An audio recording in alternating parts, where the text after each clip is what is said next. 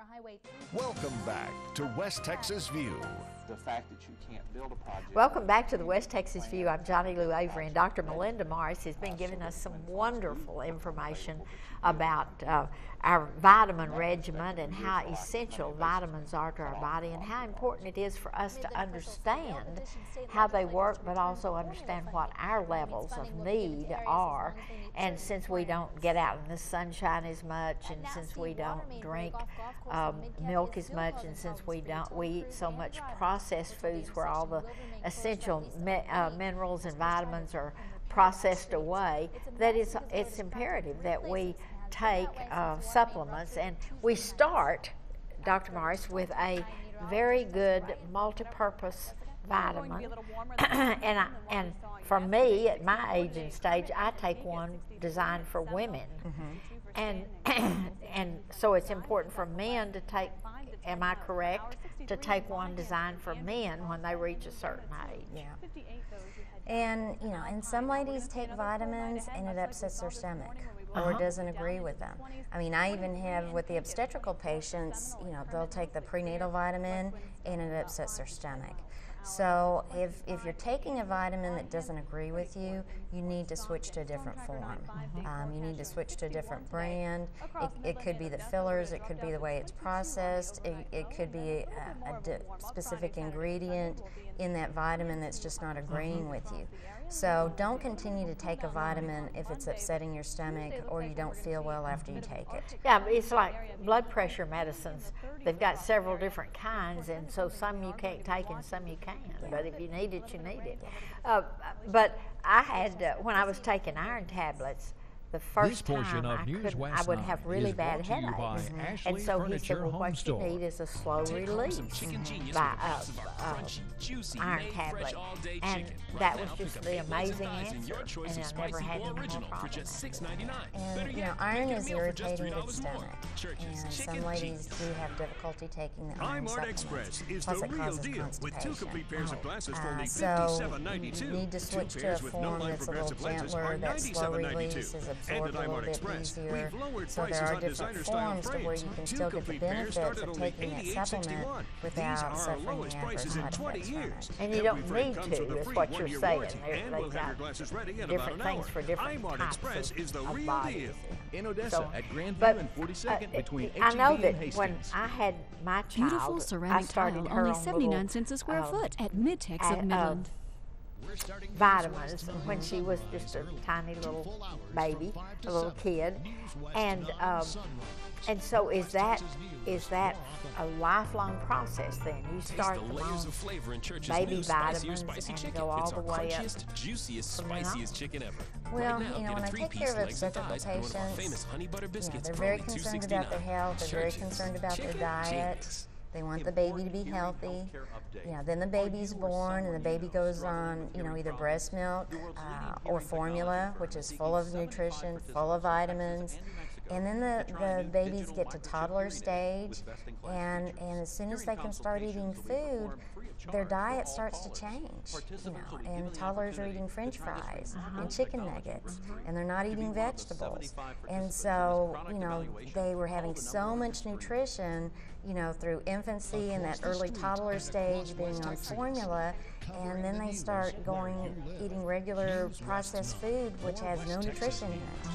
And the parents need to, you know, be aware of that, you know, because they were so concerned about the nutrition as the infant, but they need to be just as concerned about the nutrition, you know, as a toddler and school-age children. Preteen and teen when their hormones are changing so fast. So with our current processed foods, you know, unless you're feeding your children organic meals on a daily basis, they're not getting the vitamins and minerals that they need in their food. You know, and unfortunately, what they're getting at school isn't nutritious as well. You know, so the children need vitamins on a regular basis, and now they have those little gummy vitamins for them, so it's easier for them to take. But you know, the parents have to maintain that extra nutrition for the kids. But it's also the parents' responsibility to understand nutrition themselves, so they understand why the processed foods are not good. But you know, an interesting aside from that is I have a good friend who is a dietitian in the public schools. And so she plans all the meals for the public schools. And of course, the government has really tried to move the school lunches to a more nutritional thing. And she said it's wonderful, and I concur with it 100%. But she said the kids take this food, this nutrition food, and throw it away. Yeah. And so we have just barrels of thrown away food because they won't eat it. And that's really sad. And what happens is that by age 2 to 3, a child has already developed their taste for food. And so that's when it's the most important to be feeding children healthy food, meats and vegetables, exposing them to a lot of different types of foods, that sort of thing. Because, you know, if they get used to just eating fast processed food, then that's what they've acquired a taste for, and that's what they want to eat. And they don't want to even taste of a banana or an orange or an apple or anything. So it's so important at that early age when, you know, when you're first transitioning them, you know, to table food, that you're exposing them to lots of healthy food. Because, you know, as babies, you know, you're buying all that nutritious food in the little baby jars and the baby food and that sort of thing, you know, but as soon as they've outgrown that and they process over to just eating regular table food, then you're exposing them to just the processed foods. And if that's what they acquire a taste for, then that's what they're going to eat. And they're not going to understand that that food isn't healthy for them because that's what they're used to eating, and that they just assume that's what they're supposed to eat.